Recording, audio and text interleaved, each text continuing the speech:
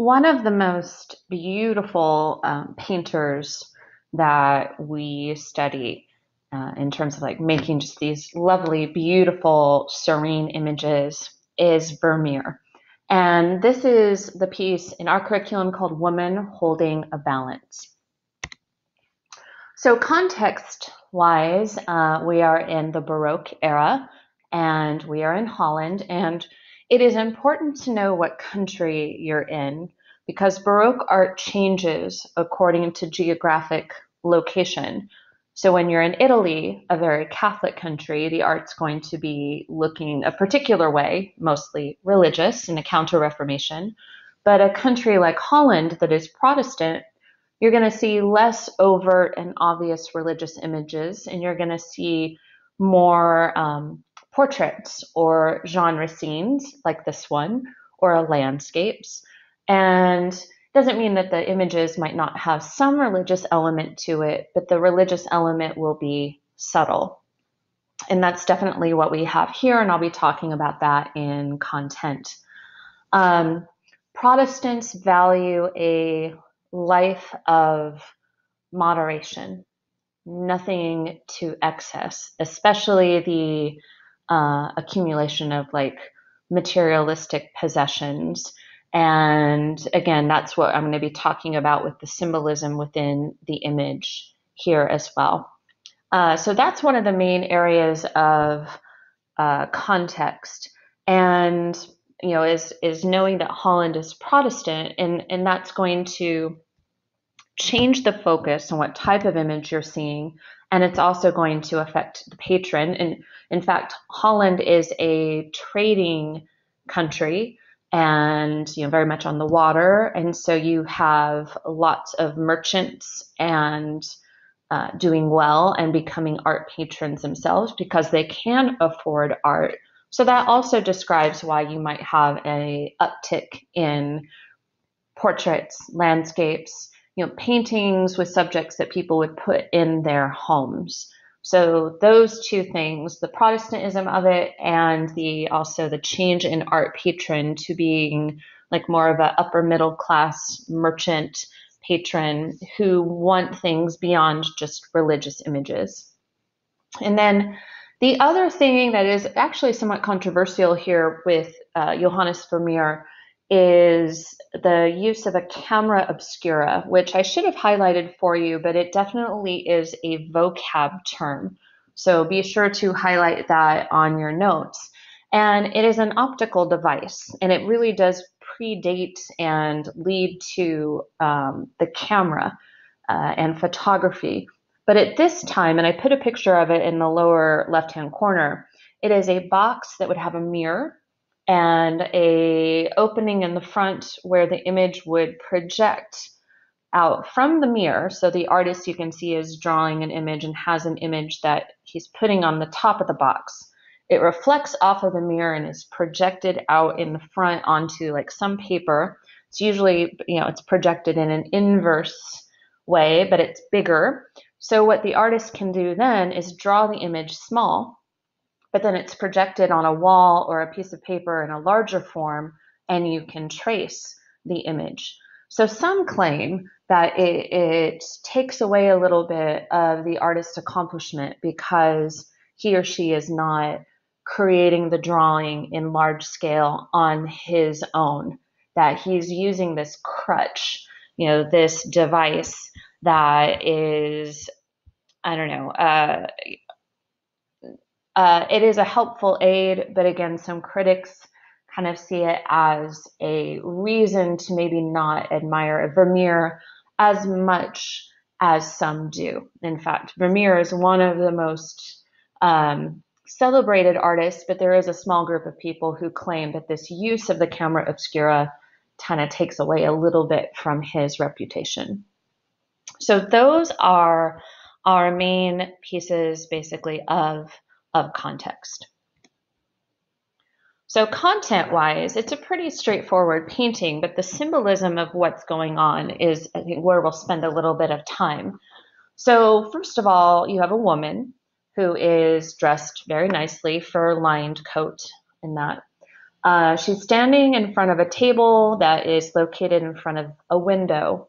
And this is typical Vermeer. You'll often see a genre scene, so like a scene of everyday life, which is what this is, and someone doing something very everyday, but it is treated as though the activity is sacred or holy. And so the light that usually is coming through a window in a Vermeer, the light's coming through, it's very soft, it's very natural, and it bathes the person in the light in again, a very sacred and holy way. So she's there with the light coming through the window and she's holding a scale. Now that should trigger in our heads images that we've done in the past where scales have been seen, specifically the Last Judgment of Hunefer, where a feather is weighted against the individual who had passed away, and what if is the feather heavier or the heart, and that would determine if you go to the afterlife. You often have scales and tympanums in the Romanesque era where souls would be weighed. So here, the scale doesn't have anything on it. It's a completely balanced scale. And it really does suggest a life of balance and moderation, and that you shouldn't be in anything in excess, especially like materialism and earthly temptations, that you should balance out those things with a spiritual pursuit.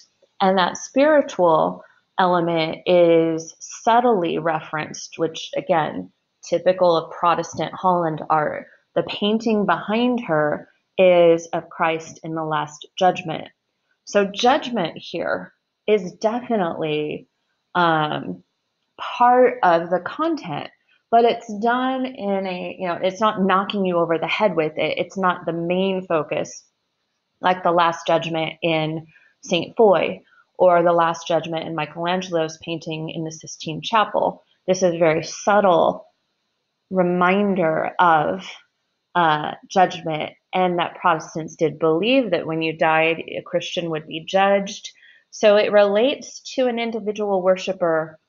Perhaps she is here contemplating her sins, and that you need to live a balanced, moderate life and not overindulge in the fine, things with like greed and whatnot. So her jewelry is out on the table, I think, as a symbol of that.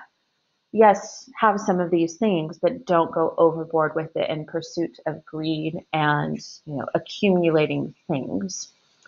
There are some nice fabrics on the table. If you notice in the painting too, the blues and yellows, and these soft blues and yellows are seen throughout. That's definitely something with Vermeer also. He does typically focus in on the colors of blues and yellows. That seems to be his color palette of choice. In terms of function, I would say it has a subtle religious function. I think it has a genre scene function, and again, definitely religions. Don't forget that, because people should be concerned with the treasures of heaven rather than those simply on earth. Live a balanced life. Reject all the temptations on earth in order to be judged well in the afterlife. Now, formal quality, you could do emphasis. So we're emphasizing her face and her actions with the light. It's a soft, sacred light, and so it is emphasizing her thoughtfulness, her meditation on life and what is important, on sin, on judgment. I think the line, almost you have like a diagonal line of light coming through and shining on the woman to emphasize her and her actions. And then one thing I forgot to say, but we definitely have to cover it, and it's a good thing to end with Vermeer. In a Vermeer painting, the viewer is always like a spy, or what we call a voyeur, looking in on the scene. And a voyeur is someone who watches another without that person knowing that he or she is being watched. So yes, it's a bit creepy, but that's, this woman shows no acknowledgement of the viewer. She's not looking at us. She's not really addressing a viewer at all.